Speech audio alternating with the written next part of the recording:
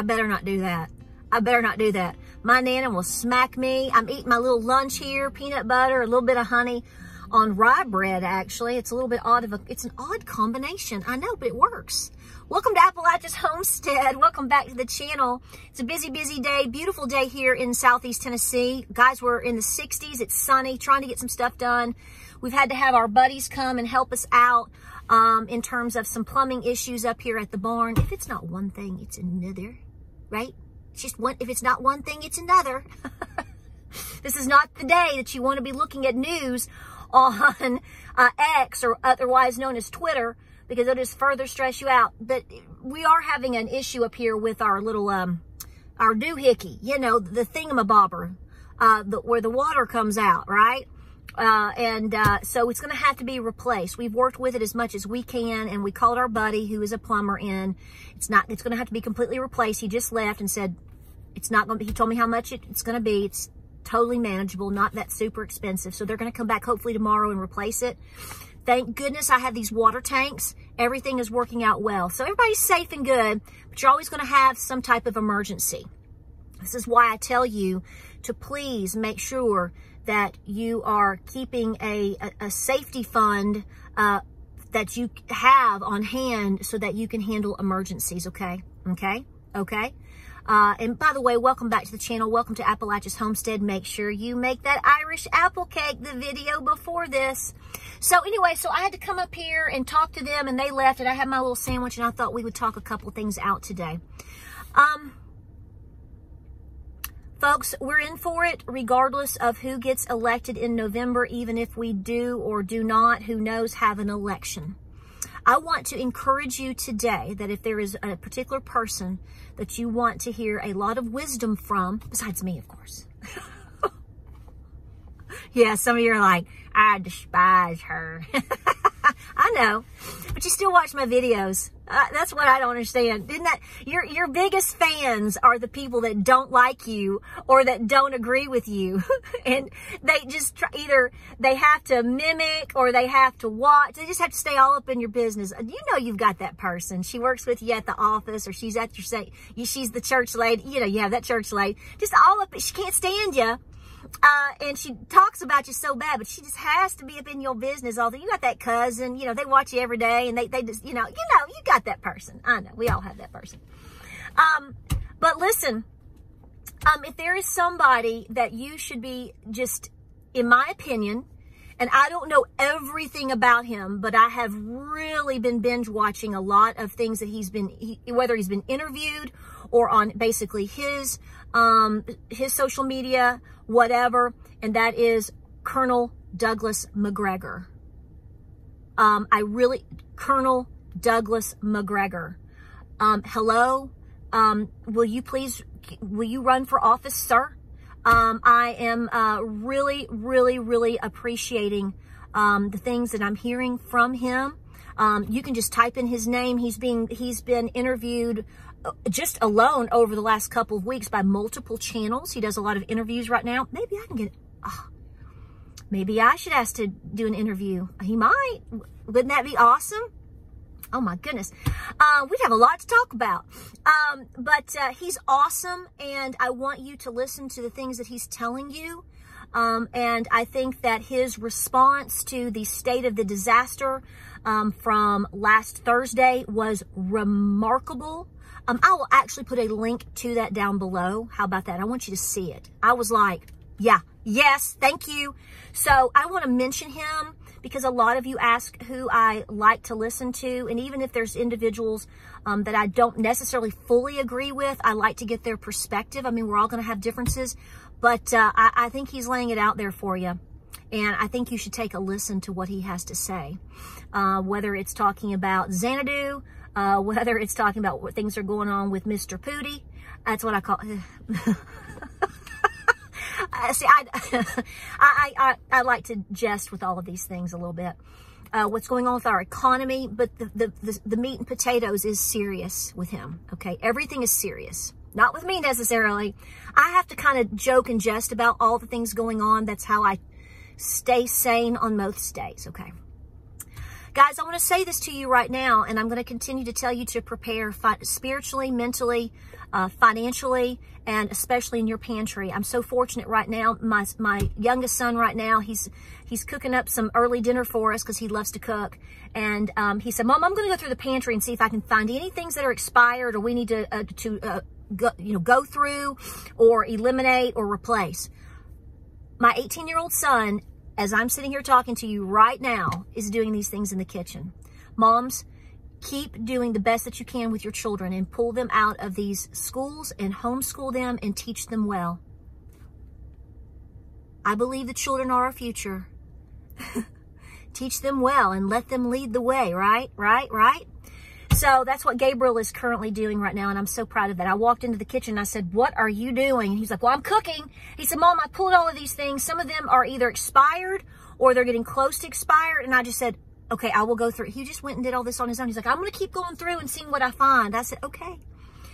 Guys, I want to say this. So there's some info for you. Colonel Douglas McGregor. We are financially in for it. This is why I'm telling you to prepare. We can talk about the violence that is going on in this country. We can talk about the invasion of illegal invaders.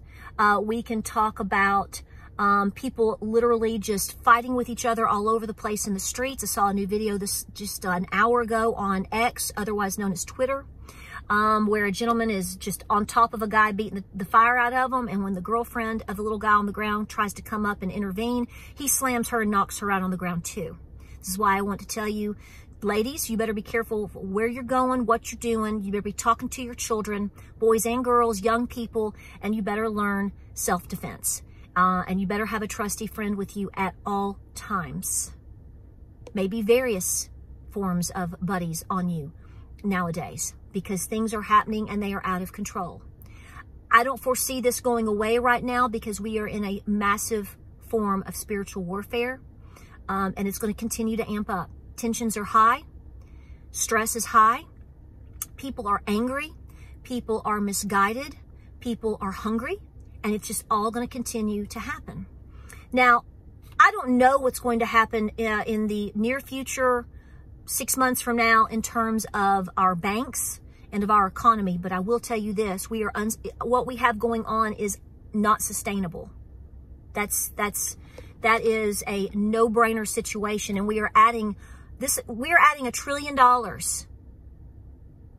every 100 days right now. If you haven't heard that, somewhere between the ballpark of every 3 to 4 months right now with the path that we are on, because they're not cutting jack squat. Okay. $1 trillion. $1 trillion. Are we in a crisis right now? Do you feel like you're in a crisis? I mean, I know Bernie Sanders at the State of the Disaster last Thursday tried to make you think like he was really up in all wearing his mask.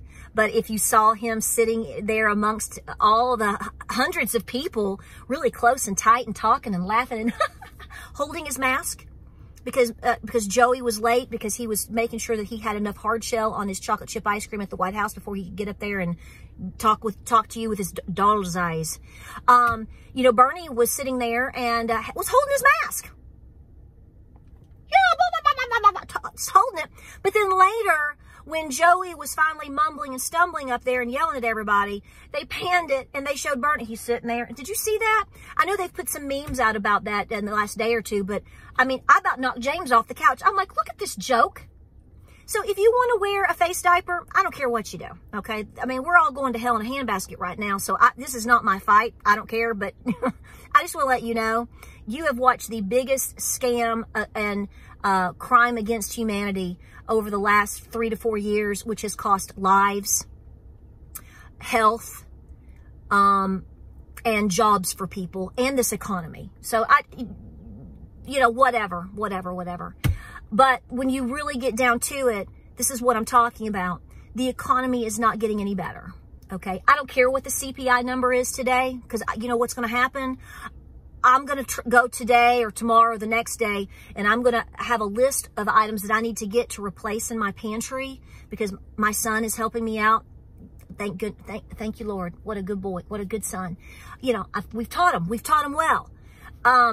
I'm going to have to go replace these items. Do you think you're going to go buy olive oil, flour, anything right now at the same price that you would have 5 years ago, 3 years ago, you know the answer to that. And when they tell you that you're looking at prices, groceries going up 18 to 20%, that's a lie too. That's a lie. That's a lie.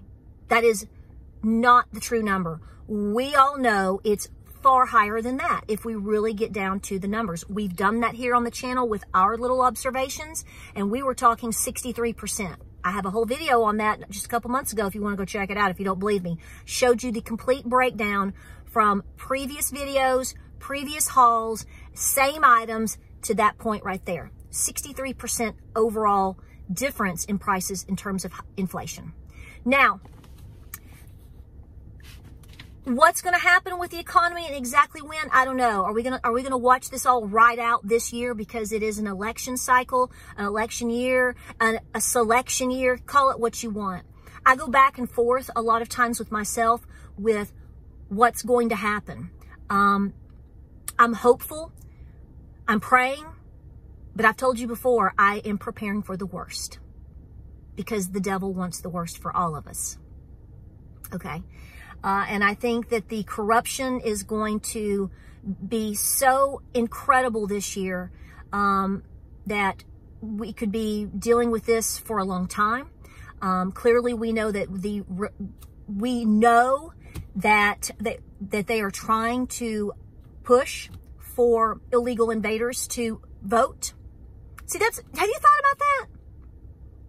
Have you thought about all these people that, which I don't know any of these people, but I know there has to be, and I've seen comments that are for this. Do you realize that these people are being used?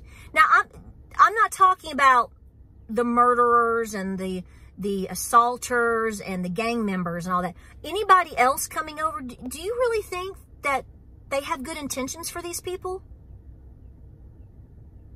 Have you really, regardless of who you're going to vote for or what you believe, you know, we want to say that we are not for a government that enslaves people. Well, guess what? You're enslaved, and they are enslaving them as well because they're bringing them here for the cheap labor. They're bringing them here to use them for their votes, and they're putting them in a complete feudal system. So it's really sad that this is not for helping these people. Where are all the children? Where's all the children anyway? So understand that that's not a left, right, middle, libertarian, who's your dad. This is a true issue that you should be questioning, which is what are they doing with all these people? And in 5 years, what's it going to be like? Now, are they going to be given positions to kick Americans out of jobs or to keep Americans out of jobs? Have you looked at all these numbers? It's pretty amazing. But there's a lot of questions here that we need to be asking calmly, but to go, well, wait a minute. Now, are these people going to figure this out? Probably. It depends on how much of a goodie bag and how long they're going to be given, because we know that some of them are dissatisfied with the choices of food and how they want more and more and more. All of this is going to come to a head because none of this, regardless, is sustainable. So what does this mean for me and you? That means we have to do our best at home with our family and our community to prepare. Our pantries, our finances, getting right with God. That should be first, actually. And establishing skills. And it's never too late to start. Start yesterday. Start yesterday. Start yesterday.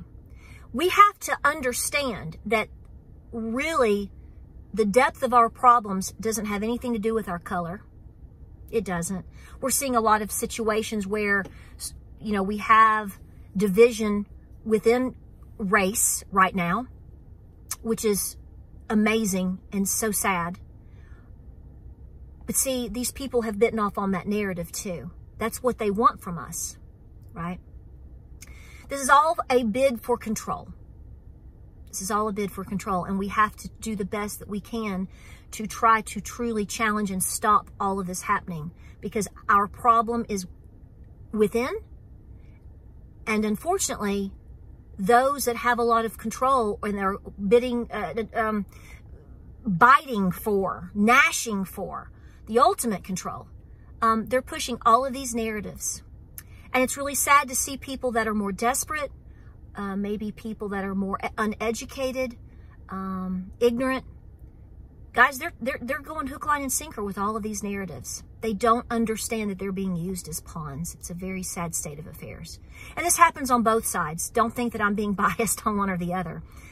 I've spoken very plainly about that. I am a conservative individual, but I am a very limited government. I have a very limited government perspective. I think things need to be left up more to the people, because we are a constitutional republic and we should have representation that represents us, and we don't. Okay, all these people are democracy. You are a constitutional republic, just so you know. Make sure you're correcting people on that too. But lots of things going on, and us as a people and around the world are going to be pushing back in different ways. Otherwise, we're going to end up being like Haiti. Have you seen what's going on in Haiti? Folks, when the word cannibalism enters the realm, we're at a whole new level. And you have to question, along with all of these people that I talked about being used, being brought here, what else has been brought here? Are these types here as well? You should be asking. Because I'll tell you what, when somebody wants to perpetrate, be it steal from somebody, assault somebody, take their car, invade their home, I don't think the first thing they ask you is, who do you vote for? Are you blue pill, red pill, purple pill? I don't think that's on the questionnaire. I think they just do what they want to do to make their point. Barbecue your arm, and they don't care. You need to think about that. That's harsh, but it's true. So please be preparing in all ways. Like I said, getting right with God, listening to all types of different perspectives, making sure your pantry is continuing on a daily, weekly basis, every which way that you can to keep it going, paying off debt. I know some people are like, well, if this is all going to crash, why do you care? Well, we don't know how it's going to crash. We don't know how long this is going to go. Some of the things that I've heard are talking about, I've said 10 years. I think that's modest, and that's based upon, the height of the Great Depression, although we know we didn't really pull out of it until after World War II. That's a long time to be in a depression and in a war all together. Think about what your grandparents, maybe your parents, grandparents, great-grandparents went through during that time period. We don't understand it yet. And the question is, even with all the things that we know that happened, will it be as civil? Look at Haiti. And where are all the politicians that were supposed to be in the pocket helping Haiti? All those billions, where did they go? What happened there? Ask Haiti. So I hope you get a chance to listen to Colonel McGregor. I think he's got some awesome things to say. I hope that you are taking the time this week if you are having better weather like we are. It's not going to be, we're going to be back down in the 20s next week. So I always say, don't get too hyper, but a lot of things going on. Move it, make it happen. I love you guys. I hope you're doing well today. I know we're just talking some things out, but I think it's important to do so. I will link that video of the Colonel in the pinned comment of the video so you can listen to it. I think you're going to be impressed. I think you are. I think he has got a very reasonable voice, stern and focused, reasonable voice that I think represents the people. God bless you. I love you. Hang in there. Just keep pressing forth, guys. I hate to say it. If we go through a couple of days or a week or two of things being seemingly smooth, or if you get really busy and distracted or something happens, just understand in the back of your mind, a break is good and a focus is good, but this isn't going away. And that's all by design. just understand where we are. I will see you on the next video. Have a great afternoon. Godspeed and God bless.